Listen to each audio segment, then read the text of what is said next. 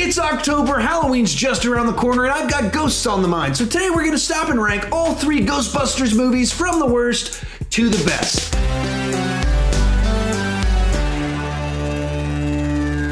Before we get started, be sure to share your ranking down below in the comments section. This should be pretty interesting because the internet seems to love the original, hate the remake, so this should make for a nice, lively discussion. Just so you know, some of my placements might just be a little bit unpopular.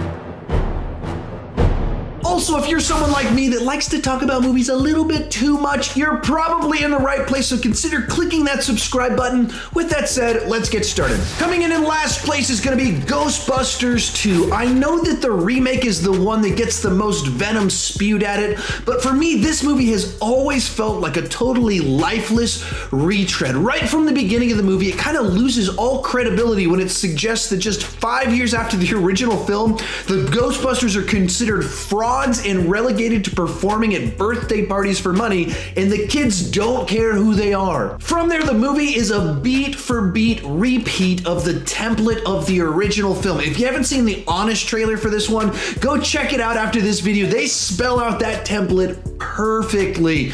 And I could forgive all of that if the movie was funny or had some spark of life, but it doesn't. The dry wit of the original film is replaced with a bunch of broad comedy and lame jokes, and at times it's just painfully unfunny. It's hard to not get the impression that this movie exists purely so that everyone could get a paycheck. At the end of the day, this one for me is the least rewatchable and the most unnecessary of the franchise. Our runner-up is Ghostbusters 2016. Before this movie had even come out, it was already one of the most hated movies of 2016.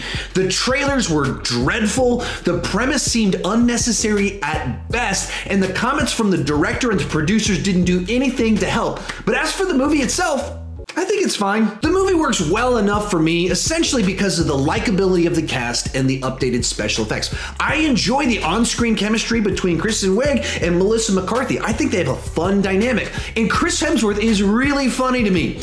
Even in crappy movies, he makes me laugh. This film being no exception. Likewise, the updated special effects provide some new opportunities that weren't possible back in the 80s.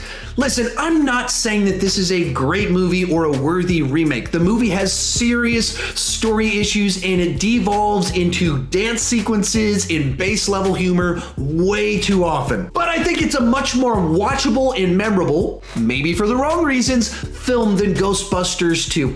I also might be a little bit biased because my review for Ghostbusters 2016 was the first video I did for Sean Chandler Talks About. But coming in first place by about 10 miles is the original Ghostbusters. This genre blender is known as a classic for good reason. It's the perfect mix of great characters, a fun world, family-friendly scares, and a razor-sharp wit. Right out of the gate, the movie establishes all of its core characters who are unique and interesting in their own right, but the real magic here is the fact that they have amazing chemistry and they balance each other out. A lot of this coming down to the Peter Venkman character as played by Bill Murray in his comedic prime. The film is packed with scenes of extensive exposition, which in most movies would kill them, but they very wisely balance the quirky nerdiness of Ray and Egon with the dry wit of Peter Venkman, and it makes these scenes really funny and engaging. From Slimer to Rick Moranis to the Stay Puft Marshmallow Man, every character, plot device, sequence, they're all memorable and part of the popular culture. This is easily one of my favorite movies, and hopefully someday we will get a worthy sequel. If you like this video, be sure to check out one of these playlists to the left. The one on top is of my best horror franchise rankings, and the one on bottom is of my top